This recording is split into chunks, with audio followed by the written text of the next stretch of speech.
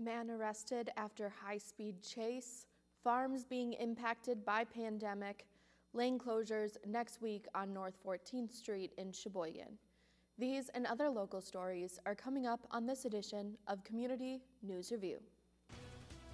This is Community News Review, a service of WSCS TV, news content provided by WHBL.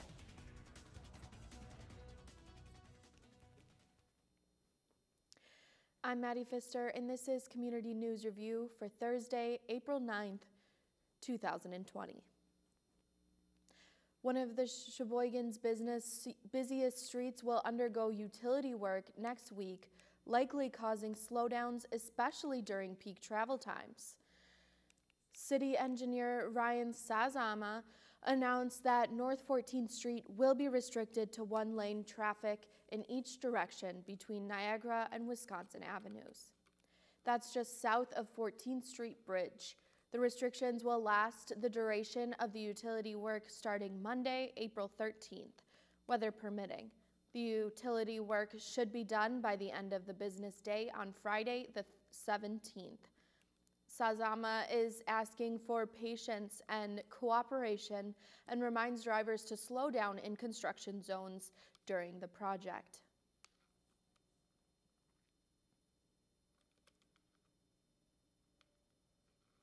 A man is in custody after a high-speed chase in the town of Sheboygan on Wednesday night. The Sheboygan County Sheriff's Department says they tried to stop a vehicle on Mueller Road shortly before midnight, but the driver would not stop, leading the deputies on a chase that reached speeds of 90 miles per hour. After spike trips were deployed, the man's car finally stopped on Superior Avenue, but he refused to get out of the car. After responding officers broke the window of his car to get him out, he assaulted the officers before being placed in handcuffs. The man is now facing his fourth OWI charges, along with felonies for assaulting the officers and resisting arrest. As if low commodity prices, bad weather, and global market uncertainties weren't enough, Wisconsin's farmers are now challenged like everyone else during the COVID-19 pandemic. But there are available resources designed especially for farmers from the Department of Agriculture, Trade, and Consumer Protection's Wisconsin Farm Center. The center provides services such as financial and business consultants, farm succession and ownership transition planning, legal and financial mediation, and more, including counseling vouchers, and all at no charge to the farmer. About 2,000 calls come into the Farm Center each year, according to the DATCP Interim Secretary Randy Romansky. He said, although each year has its challenges, no one could have predicted the COVID-19 and its effects. But Krista Knigge, administrator for the department's Division of Agriculture Department, said that they are ready to help farmers through this challenge too. Farmers and agribusiness owners can contact the Farm Center by phone at 1-800-942-2474. Sheboygan police are urging the public to mind Wisconsin's Safer at Home emergency order when using the city's parks.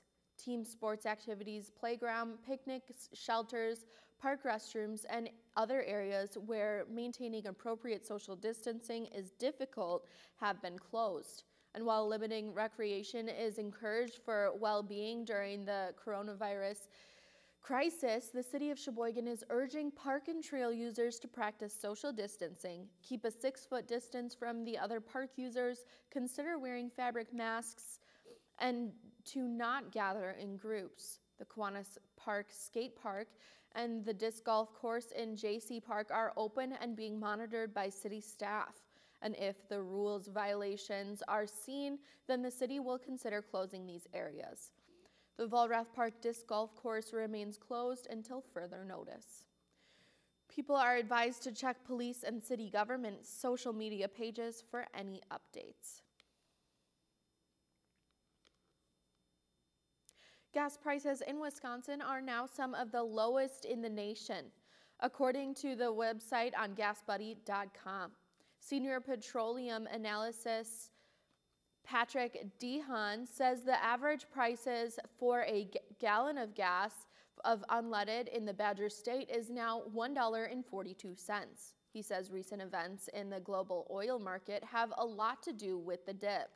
There was an OPEC meeting about a month ago to discuss cutting oil production.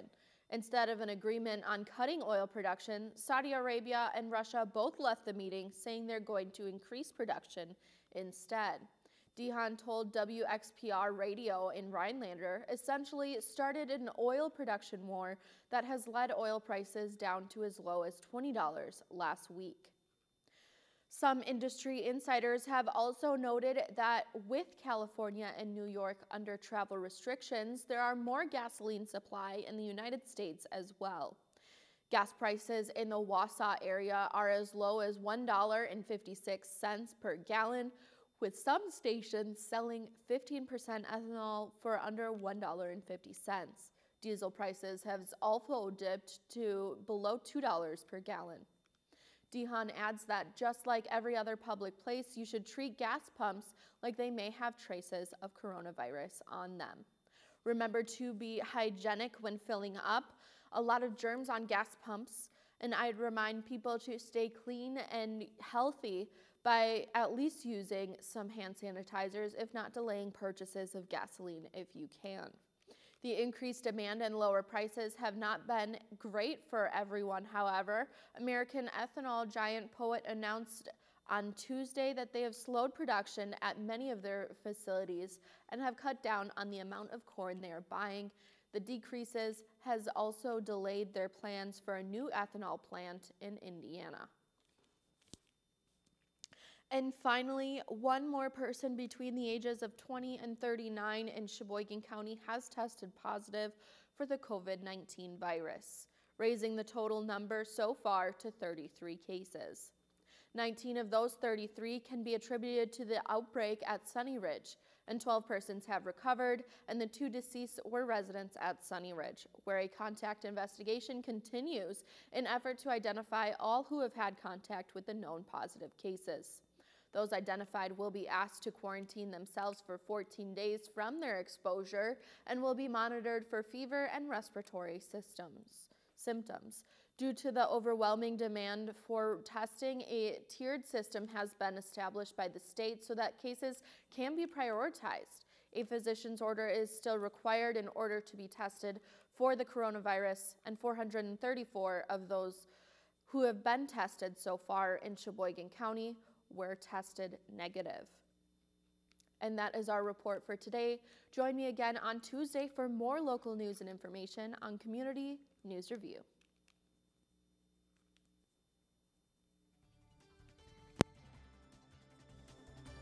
News content for this program provided by WHBL in cooperation with WSCS TV.